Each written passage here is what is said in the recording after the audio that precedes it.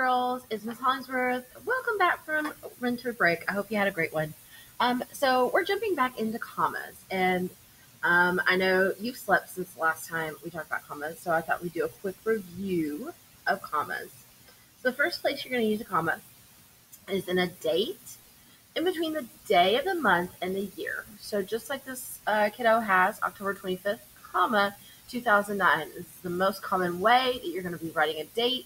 And you see it every day because it's on the board, right? So there's some more examples. And if you're going to put the day of the week, you need to put a comma after that too. So Saturday, comma, April 10th, comma, 2010.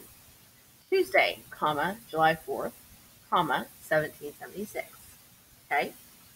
And then when you're writing dates, there's one more place. If you're writing the date inside of a sentence, you're going to put a comma after the year before you write the rest of your sentence. Now, of course, if your date comes at the end and you put a period, then that's done. But if you have more to say, you need a comma to separate your date from the rest of what you're saying. Okay? So, let's get through some of these and talk about words in a series. This is what we did right before Christmas break. Okay? So, you're going to use commas to separate a series of words or phrases. I used to call this commas in a list. Okay?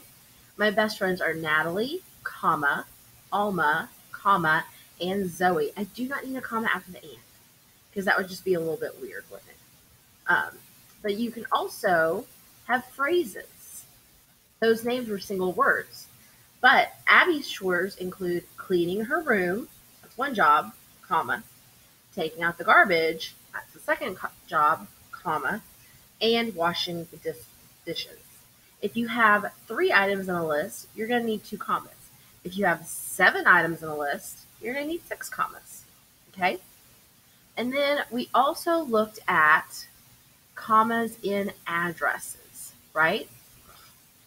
So you're going to separate one part of an address or a geographical place from another.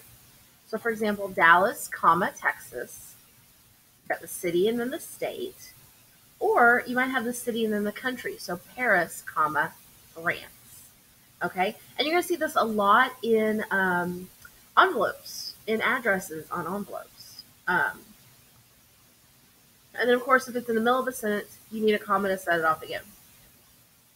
We moved from Buffalo, New York, comma, to Phoenix, Arizona, comma, when I was 6 years old. Okay? So those are the 3 big ways we talked about using commas. We're going to practice that a little bit today and then jump into the next comma rule tomorrow. I'll see you then. Bye!